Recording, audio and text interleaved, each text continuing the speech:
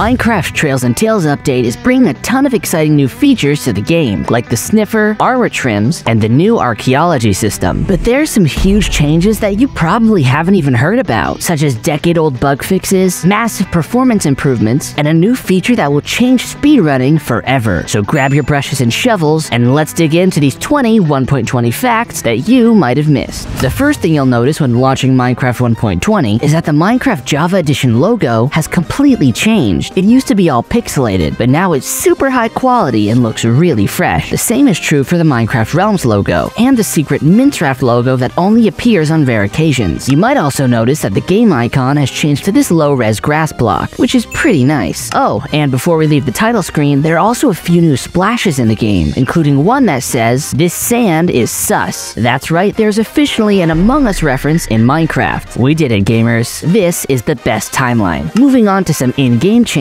the game's font has been updated, adding almost every single emoji to the game. This means you can now send cowboys, robots, and aliens in the chat, rename your sword to something no one wants to die to, or just put this creepy guy on every sign in your server. Why does he look like that? Speaking of signs, you've definitely seen these new hanging signs, which you can actually write on both sides of, but you may not have known that the old signs have been given a facelift, and you can now edit signs that have already been placed into the world without having to break them, and type on their backsides too. No need to waste your axe durability if you made a small typo anymore. Now you can just fix your mistakes with a single click. And if you wanted to prevent your friends from editing these signs, all you need to do is wax them with some honeycomb. It's a funny prank you could do to your friends using this new feature and the new emoji. Place a sign on your friend's door, edit the backside, and paste in some eyes and some hands. So when you close the door, it looks like a creepy little guy is peeking through the window. Depending on the shape of the door, you could even add a mouth. Or just use this dude again. At long last, re-dyeing wool, beds, and carpets of any color is now finally possible. You used to always need white wool in order to create colored wool, but now we're actually able to turn all of those random colored wool blocks you have into the exact color you need. This is a bedrock feature that's been around for a long time, and it's about time we saw it in Java. Now I'm finally able to get that yellow color out of my bed sheets. Some people were hoping that the new chiseled bookshelves would be able to power their enchanting tables, but unfortunately, they can't. However, a new block tag was added that allows you to easily create a data pack that makes any block provide power to an enchanting table, so we can finally make this dream into a reality. Why stop there? There are plenty of magical blocks in Minecraft, and I think all of them should be able to imbue the enchanting table with more power. On the topic of chiseled bookshelves, I'm sure many people are excited to use them as decoration in their adventure maps, but unfortunately, players can still take the books out when they're in adventure mode, which will ruin everything. However, if you just modify each slot using a debug stick, then the chiseled bookshelf will appear to be full, but won't actually have any books inside of it, so it's purely decorative and can't be interacted with. This is a bit of a subtle change, but you'll now hear two sounds if you're walking on top of a block and inside of a block at the same time. So if you walk on this crimson nylium covered in nether sprouts, you can hear the creaky floor sound and the grassy sprout sound. The coolest example of this is with snow and scaffolding, because in 1.20, you should now be able to hear a secret scaffolding entrance hidden beneath the snow if you listen really closely. I'm sure we'll be seeing this mechanic in a puzzle map at some point soon. There are also several really old bugs that finally got fixes. These blocks will no longer block enchanting tables, nether portals won't keep warbling the screen around when you exit them, boats won't get stuck in dispensers when they're shot out, and blocks like soul sand, honey, ice, and magma blocks will still affect the player when they're sneaking on the very edge of them. All of those bugs are at least 10 years old at this point, and it's amazing to see Mojang fixing them. Because of that last one, you can now make this crazy parkour setup where you barely have any space to stand on the edge of this block, but you're still slowed down by the soul sand. Anyone who puts this in a parkour map is a savage. They also fixed a bug with slimes and magma cubes, where they would previously be unaffected by jump boost potions. Now you can give them jump boost just fine, and you can make them extra bouncy. There isn't really a practical reason to do this, but cube guy do big jumpy. Yeah. But one of the biggest complaints people have about modern Minecraft isn't about boats and dispensers or potions not working on slimes, it's that as the game gets bigger and bigger, it slowly becomes laggier and laggier, and players with weaker computers just can't run the game as well anymore, especially after the massive changes to terrain in the Caves and Cliffs update. Fortunately, 1.20 is also bringing some major improvements to Minecraft's lighting engine, so anyone who's noticed lag in recent years should get some extra frames in this update. When you rename an item in an anvil, there's never really been a way to take that name off. Even if you just rename it to its original item name, it'll still have italics like it's been renamed. But from now on, all you need to do is completely delete the name and it'll return back to normal. It is a little weird though that removing an item name still costs you experience points. I think renaming things in general should just be cheaper, right? If you like Minecraft speedruns, you should definitely know about the big loot table changes in this update. From now on, loot that drops from mobs and chests is based on the world seed, meaning that every time that world seed is loaded up, the loot will always be the same. This means that you can't cheat and use a mod that increases how good your loot is, as it's now super easy for someone to just copy the world seed and check to see if the loot was real. This will also make certain speedrun categories, like getting all advancements on a set seed, way more optimized, and result in some crazy new world records. All of the mob heads will now play sounds when placed on a note block, including the new Piglin mob head. But what you may not have known is that although player heads don't play a sound by default, they can be given a custom sound using commands. So for example, I can give myself a Daft head that burps. I love realism in video games. This is a really small one, but it's still interesting. You can now scroll up while viewing the game's credits, just in case you missed one of your favorite Minecraft developers, like Bach. Oh, and another thing, you can now quickly change your GUI scale with the mouse wheel. Believe it or not, I'm pretty excited about this one. This might be the best feature in the entire update, hands down. Previously, whenever you would use the kill command on a player, it would just say that they fell out of the world, which is supposed to be the death message for falling into the void. In 1.20, it just says that they were killed. Similarly, if you died to the damage you take from being outside of the world border, the game would just tell you you suffocated in a wall. But now it more accurately says that you left the confines of the world, which kinda sounds metal. There's also a brand new command called the return command, which doesn't really do anything in-game, but will be super helpful for people who make data packs. Please don't make me explain it. It'll just absolutely destroy this video's engagement. You can Google it if you want to know more. It's cool though. You've definitely heard of the new music disc Relic, but don't miss out on listening to the other 4 music tracks that have also been added in this update. Bromeliad, which plays in the jungle, the cherry grove, the forest, and the flower forest.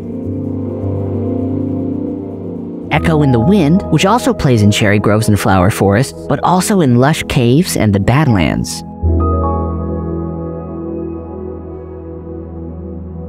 Crescent Dunes, which plays in the desert and the Badlands.